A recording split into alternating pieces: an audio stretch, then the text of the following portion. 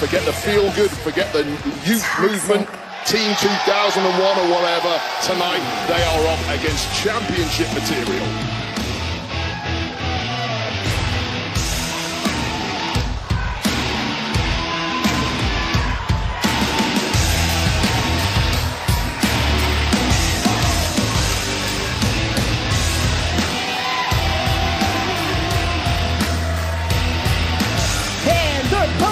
Accompanied by the NXT Women's Champion Mandy Rose, they are the NXT Women's Tag Team Champions, Gigi Dolan, Jacy Jayne, Toxic Attraction. Many in the NXT universe would believe that Toxic Attraction has never faced a duo quite like Perez and Jayne. That could be the difference here tonight.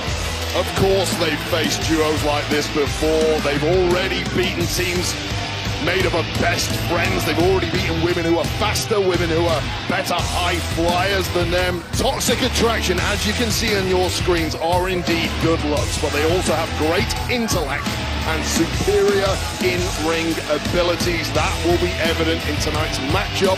They are the attraction for a reason, and I do not see that changing anytime soon. Jade and Perez do not seem to be intimidated by Toxic Attraction. You, on the other hand, you would have folded like a deck of cards if Mandy Rose came up to you that close. Any man alive would do exactly like that, Vic Joseph, believe me, but I'm man enough to admit it. Unlike you, you're in denial, pal.